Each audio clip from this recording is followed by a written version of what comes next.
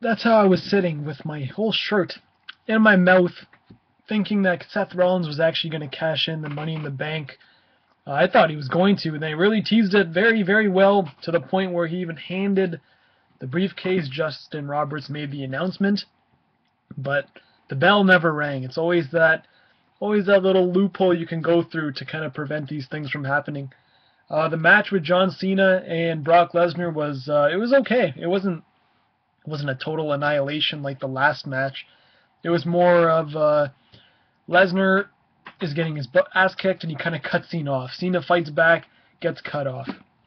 Cena had some great comebacks really, and JB, they kept putting home that this is a different John Cena. It's not the same one from SummerSlam. He knows what he was, he knew what he suffered. Now it's time to avoid all that.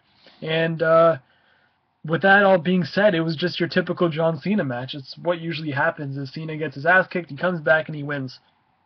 This one was kind of a little bit, Cena had the offense and then he'd get cut off, he'd get beat up for about 5 minutes and then come back for 2 minutes, try winning it, but Cena this time hit an F or an AA within about 40 seconds, 30 seconds of the match, much like Brock Lesnar did.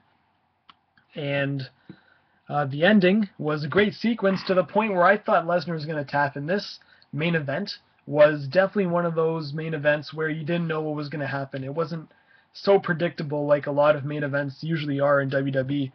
SummerSlam one being you knew that Lesnar was just going to kill John Cena. And I couldn't even tell you what pay-per-view was before SummerSlam, but I'm sure the main event was predictable.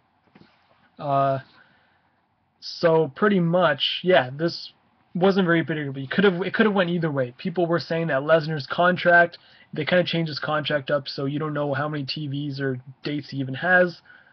The beating that John Cena took at SummerSlam, it was only inevitable that he was going to win the title tonight. There was the thing where Lesnar's going to leave, Cena's going to win, Rollins is going to cash in, which is personally what I thought was going to happen and which they almost teased happening. But none of the above really happened. For me, I personally knew if they weren't going to do the Rollins cash in that the match would end in a DQ, and then you'd have the blow off at the next pay-per-view in Hell in a Cell. But the way they did the DQ was not how I predicted. I thought it would be John Cena kind of having the STF and not letting go after a 5, or just Lesnar in the corner and Cena just wails on him and not break the hold after the 5 count. But nope, they had Rollins run in.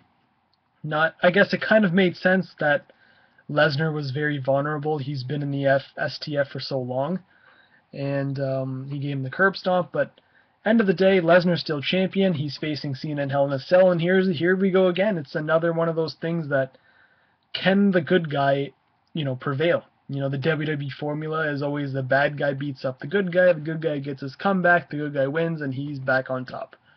John Cena's the good guy, and Lesnar's obviously the bad guy. You don't know what's going to happen. It's very, very unpredictable, and I like that. I like the fact that, half of the undercard, more than half the undercard is very predictable. To have that one main event where you don't know what's going to happen, it's good. It makes me want to watch. It makes me want to go out of my way to see Hell in a Cell. So it was a fairly decent match. Overall it was a very decent pay-per-view in general. I enjoyed it. Every match except probably the Miz and Dolph Ziggler match. It was fine. The Divas match was a little, actually those 2 matches were probably 3 matches. Mark Henry versus Rusev, the Divas match, and the Intercontinental title match. Everything else was fine. And match of the night was definitely the Cesaro versus Sheamus. I like that a lot. Ambrose coming back was definitely a highlight. Lesnar versus Cena had great drama at the end. The opener was just a great solid opener, very fun to just start off the pay-per-view. Rusev Mark Henry match, it was good starting off, but as soon as the bell rang, it was just downhill for me. The Divas match, I don't know. Brie Bella. No, Nikki is just shitty, and just playing hot potato with the belt, just handing it off back and forth. It doesn't help anybody. It doesn't help the belt, and it doesn't help the 2 people they're passing it off to. But that's it, and I'll see you guys in the next video.